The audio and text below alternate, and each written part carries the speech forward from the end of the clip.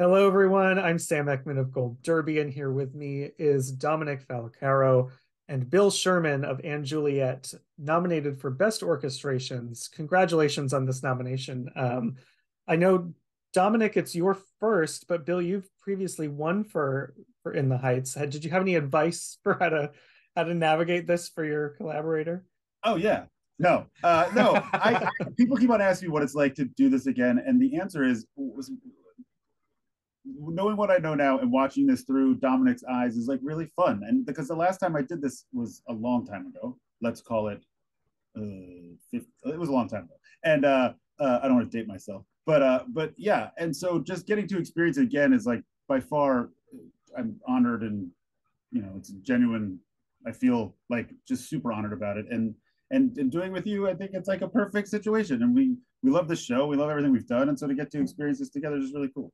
Yeah, and I think theater and the world of theater is very new to me, but after living in it for a minute, it's also a lot of pieces of things that I had done before, but they all just sort of fire together at the same time. You're working with vocalists, you're leading a band, you're figuring out how to make some of these sounds happen in a live setting. Like it's just that, yeah, all of these things happen live. They all happen at the same time. So it's elements that I've done in other studio settings and other stage settings, but this is sort of they all coalesce in this environment.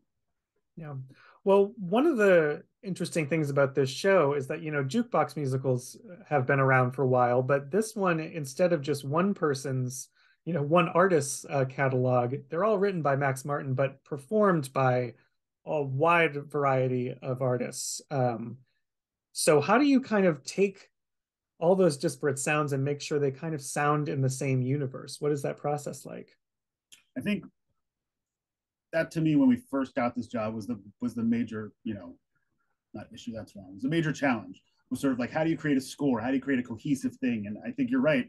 Ariana Grande doesn't sound like Pink, it doesn't sound like the Backstreet Boys, it doesn't sound like The Weeknd or whatever. And to us it was sort of like, if we were going to base the story narratively on And Juliet, there's like, there's period music, there's lutes and harpsichords and strings and things like that that sort of lend itself to maybe that time, although neither of us were around then. But either way, and then it was sort of, how do you blend that with pop music to create something that just feels cohesive? And so we were always talking to each other about like, is this too far afield this way or too far afield that way? And then what was the glue and the through line that sort of made it all the same? And I think sonically, at least musically wise, it was strings. Most of Max Martin's songs don't have strings, and if they do, it's one string and it's all the way at the end, and it just sounds like this, or whatever it is to like get it to the end. And so for us, like utilizing the strings to really glue the whole thing together was definitely a move.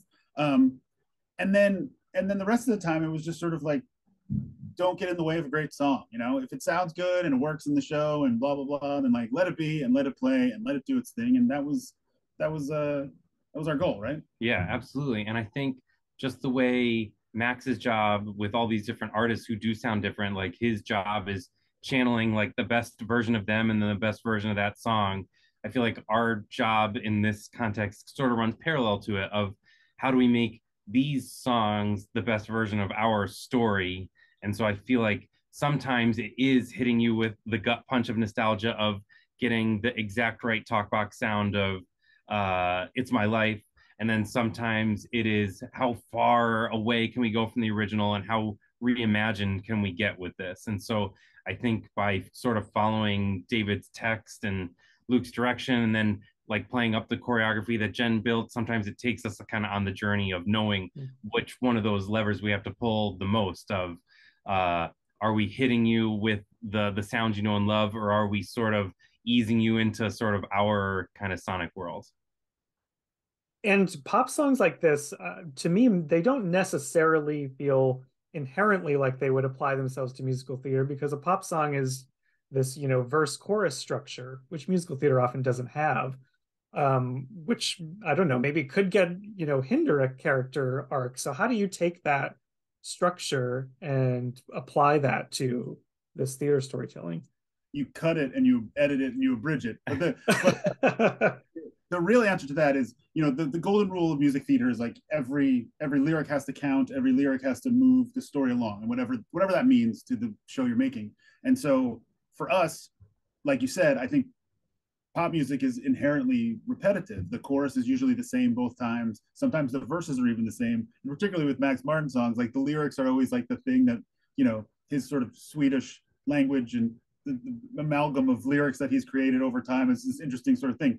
But so what we tried to do was, with that in mind, the golden rule of always pushing the narrative along was editing the songs so that they worked in our show. In other words, there's no full song in all of and Juliet. There is One More Try, which was a new song for the show, which is maybe the only full song, which isn't even really a full song either. But anyway, there's no like 3.5 minute long full song. So everything is cut to where it's like literally just the lyrics and just the moments that help further the story and just the best moments that we can create. And there's no, you know, it's like that age old expression, like all killer, no filler. Like there's no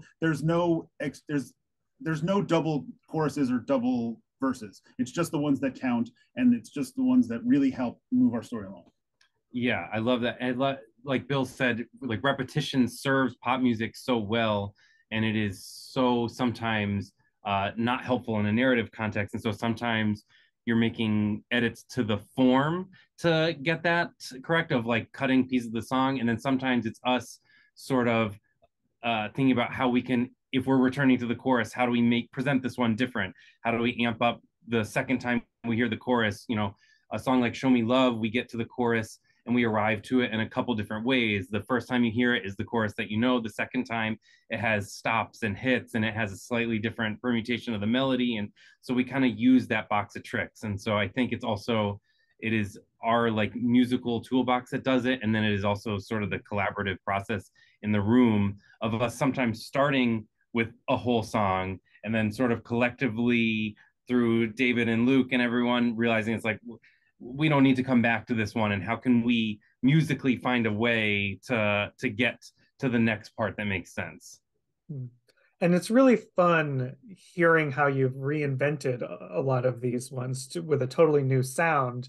Was Max, you know, ever precious about what you could do? Did he have requirements of, you know, can and cannot do this?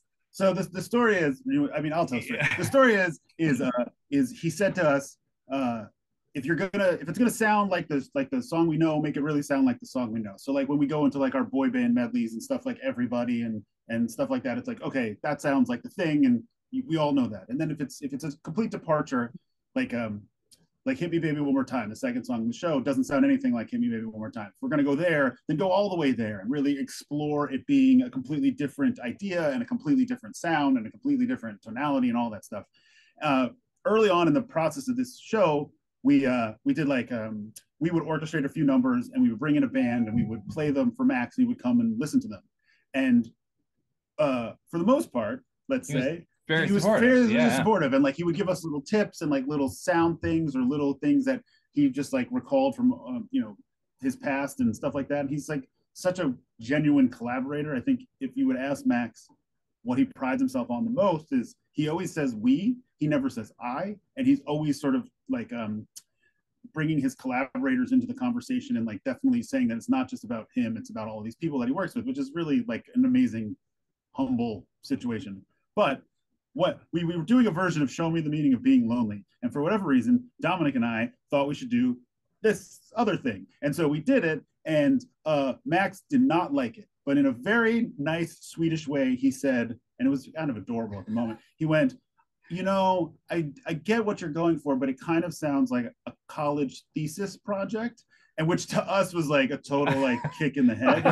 Like, oh, it hurts so bad. And we both looked at each other like, ooh, we struck out on that. That's a swing and a miss. Yeah, it was a real big swing. But that, for the record, and that was like over many years, was the only like real legit whiff that we ever had. The rest of the time, it worked, and like he would then help us like get it, like go further in every direction with it. And so he was very supportive and very collaborative. And now when we do productions of this, he comes and we sort of sit in the theater and we listen to it, and we essentially like treat the theater like his studio, and we do it until it sounds good. And so essentially what you're listening to is a Max Martin produced theater show, which is really cool. Yeah. And I love like the stuff, like Bill was saying, when we were going to do a reimagining, we were really given the longest possible leash to do that and really got to go super far with it. And the beauty is when we went close for certain things. We're not just sort of guessing. We have access to the person that remembers exactly what synthesizer preset. We have the vault of the stems of this, which to me is like such a kid in a candy store kind of experience of all this, is getting to really dive into the DNA of these songs that I have such a connection with, that the world has such a connection with. So I love that Max gave us the room to imagine what a string quartet sounds like on Britney Spears, but also provided us with the exact right tom hits of Roar. And like it's that both of those things are under our umbrella, I think is one of the coolest parts of the gig. That connection you mentioned, was that ever hard to deal with? Like, oh, I really have a personal connection to the meaning of this song because they're cultural touchstones for a lot of us, but like maybe the musical needed something totally different from that. Was it hard to separate? Yes, I think so. There were definitely times where we would do something and it would be like, oh man, but I missed this, like the original version of it or the original thing, and it would work for the show, but like it went too far from the thing, and then vice versa. We would sometimes create something that didn't work at all musically. I don't know. It's so funny, like watching this show now with different people in the audience of all ages and everything, and how people react to the show is probably the best part about it. It's people are either nostalgic or they're like ahead of it and they get the joke early and they love the fact that they get the joke early, or they're embarrassed that they get the joke early, or like a song will start and they like can't believe how witty it is that we put it in there and that it works so well, and like stuff like that. It's a lot of that, and it's it's amazing that no matter what age the person is, they have that sort of incredible reaction to it, and it's that's to me is my favorite part. Like, Yeah, just watching people watch the show is really really really incredible.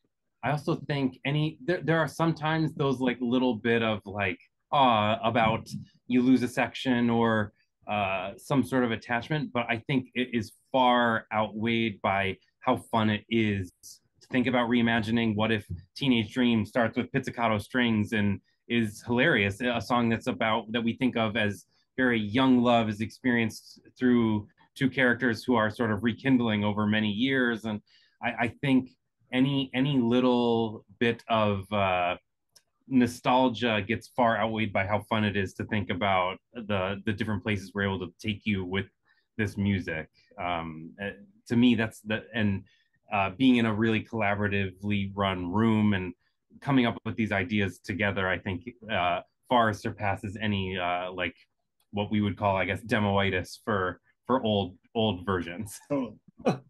Well, speaking of the old versions, I'm wondering if that kind of collaborative nature makes it easier to kind of trust in your vision when you're swinging big with a song. Like, Celine Dion has a very impressive version already of That's the Way It Is, but this one you have for Betsy Wolfe just has such an incredible build to it. When you come up with something like that, is it easier to say let's go for it if you have someone else in the room?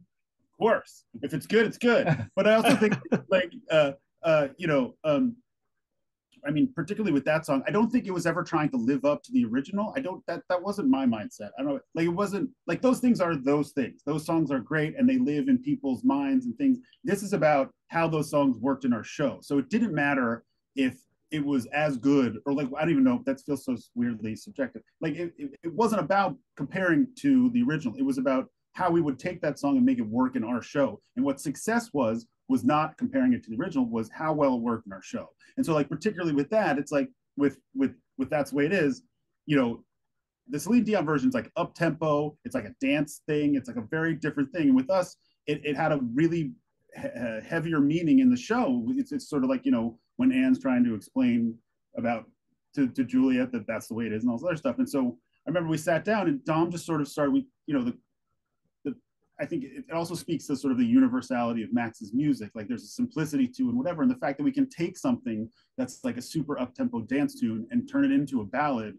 fairly easily and it really work is pretty cool. And then it was like, and then it was, we're getting towards the end of the show. This is a big 11 o'clock-ish number. This is Betsy Wolfe. Like, how can we make it the biggest, most dramatic thing we can? And so we just kept on going and kept on going until it sort of just like landed in this place and it was like, oh, that's it. That's exactly what it's supposed to be. Definitely. And I think it's also the benefit of working in a jukebox format, and especially working on Max's music, is at no point is the question in your mind of like, will this song work? Like, will people like this song? It's like your work, like that question has been answered full stop in like the biggest, loudest way. So for us, it's more just about, it's the truth telling of it, and then getting, like Bill said, what makes it kind of land the hardest dramatically. And I love for That's the Way It Is, trying to give it that like most earnest ballad-esque place, and like you're serving the story and you're trying to just like give an actor telling it their most,